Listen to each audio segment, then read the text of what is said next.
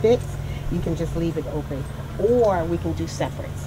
Dr. Tammy Evans Colquitt knows firsthand the power of words and how they can alter the course of a life. You can say a word to someone, you can take them someplace, introduce them to someone, and it will change their life. As a little girl, Tammy was told by a counselor that she would never amount to anything. It's the little girl that worked very, very hard to change the tape that was played in my head, that was planted in my head.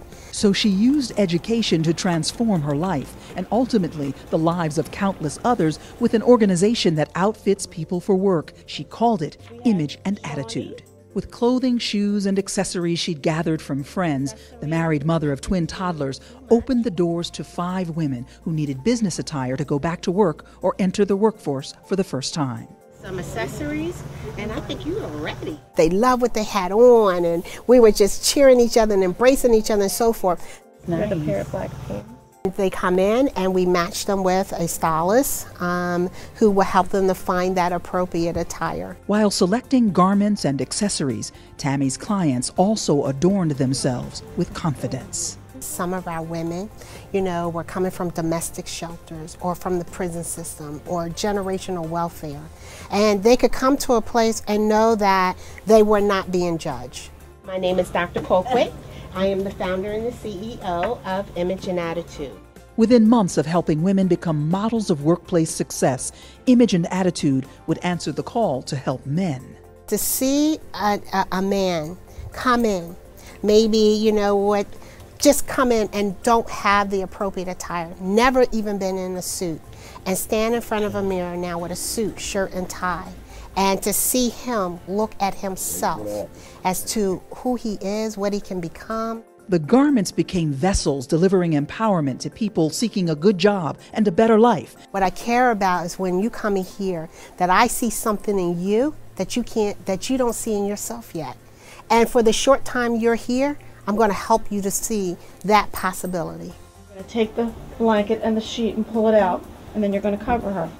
Eventually, Image and Attitude developed retail and service industry training, and in recent years, a vocational school called Prep Institute that offers certified nurses' aid training. Students are at a nursing home and they are being trained in clinical training and classroom training, that when they finish their 6 weeks program, they're ready to take their state exam and to be licensed certified nurses' aid. The Pennsauken-based organization has been recognized by the New Jersey NAACP, the State Senate, General Assembly, and has received a Heroes Award from Governor Chris Christie. I don't do any of this for rewards and awards, but when the community, when organizations such as PABJ can say, hey, we're watching you, we see that what you're doing in the community, that's a beautiful thing. And providing pathways has not always been easy. Skepticism, the recession, and shrinking resources could have forced the doors shut. Thank you so much. You're welcome. I've seen enough to know that what people need is someone to just give them a chance. Don't judge me. Don't judge me or where I've been, who I am. Just give me that chance. When you get that job, definitely come back. In 15 years, Image and Attitude and the new Prep Institute have helped more than 17,000 people get suited up for work and life. I believe that your feet can hit the floor in the morning and you don't know what's going to happen to you that day that will change the course of your life.